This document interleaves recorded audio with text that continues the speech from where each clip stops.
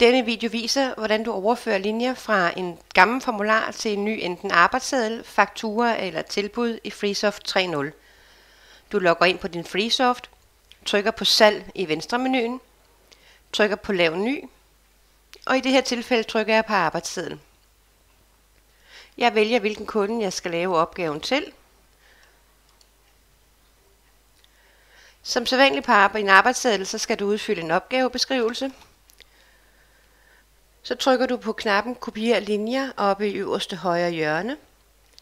Vælger hvilken type formular du vil overflytte linjer fra. Vælger hvilket formularnummer eller hvilken kunde du tidligere har lavet det til. Og trykker Søg. Du får nu listet de tidligere formularer, du har på den kunde ud fra det, du har valgt. Det vil sige i det her tilfælde de tilbud, der tidligere er lavet til kunden. Trykker på en linje.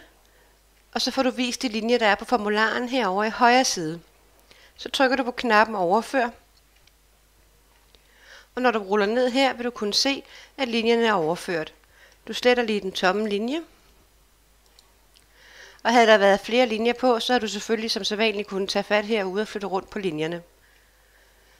Når du er færdig, går du ned i bunden og trykker Gem. Og du har nu oprettet en ny arbejdsseddel ud fra det gamle tilbud. God fornøjelse.